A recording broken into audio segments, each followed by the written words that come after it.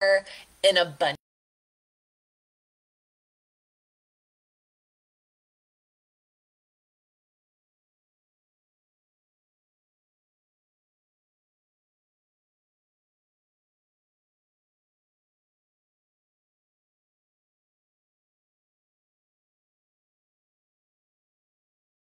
Even, current day, we will have gingerbread cookies and chocolate covered pretzels, and there's just sweets everywhere. And it's amazing. I love it.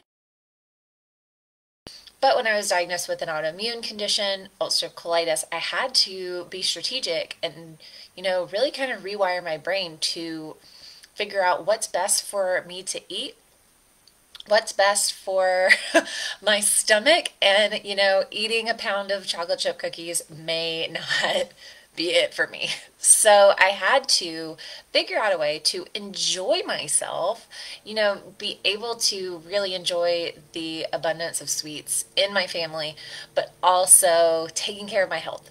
So I'm here today to talk to you about how to tame and curb that sweet tooth while still enjoying the holidays. So just a few quick tips. Swap it. Craving something sweet and it's just a regular Tuesday, maybe after dinner you want something sweet, swap it for a fruit. Fruits, you eat them and the less you eat refined sugar, the sweeter fruits actually become. So what I recommend is on it. You can cut up some fresh berries, put coconut cream on it. It's so good. It's so good. I'm getting hungry just thinking about it.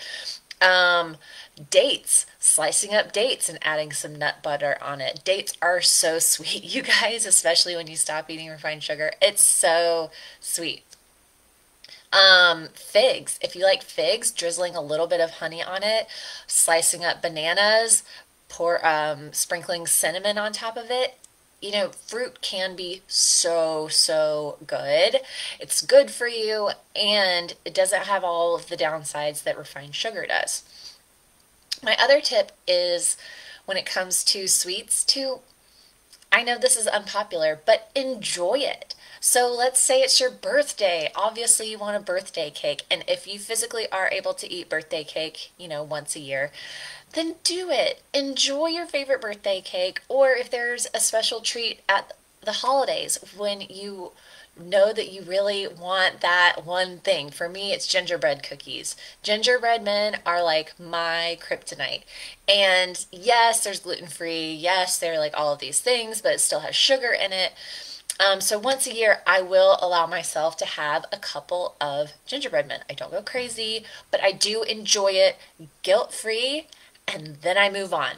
I don't sit and dwell in the fact that I ate something that I shouldn't have. I don't feel guilty over it. I don't shame myself for it. I just enjoy that gingerbread cookie and then move on with the rest of my day, the rest of my week. So just enjoy it. Don't feel guilty about it and then move on.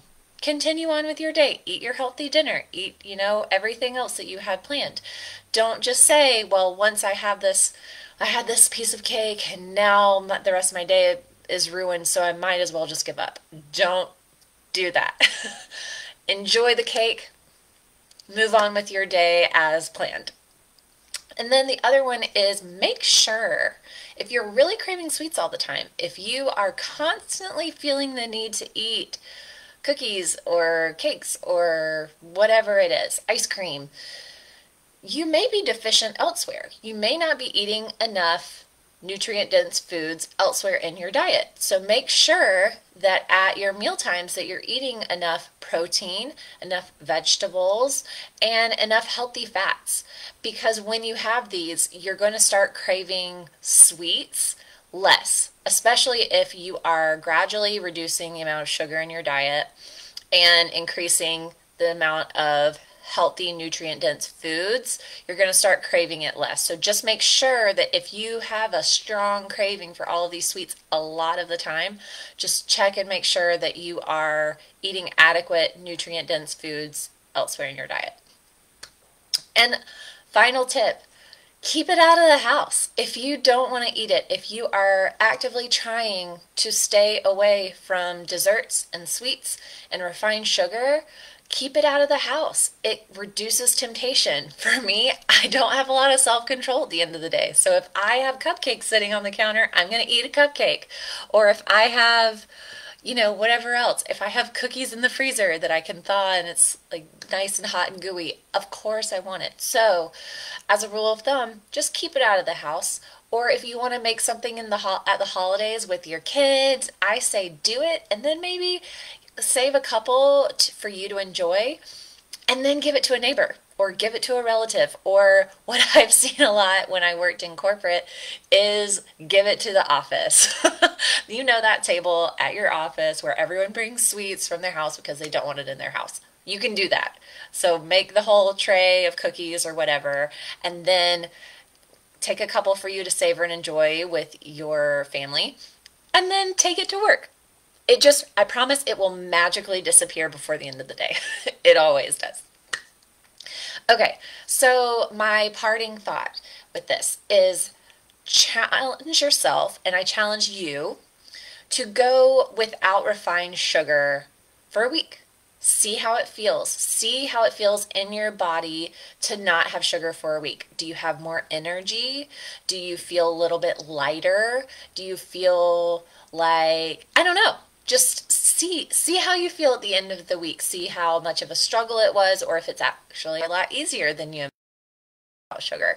So I challenge yourself to go 1 week without any refined sugar and then report back. Send me a message. Say, I did your challenge and loved it, hated it, whatever it is. I need support, I need accountability, whatever it is.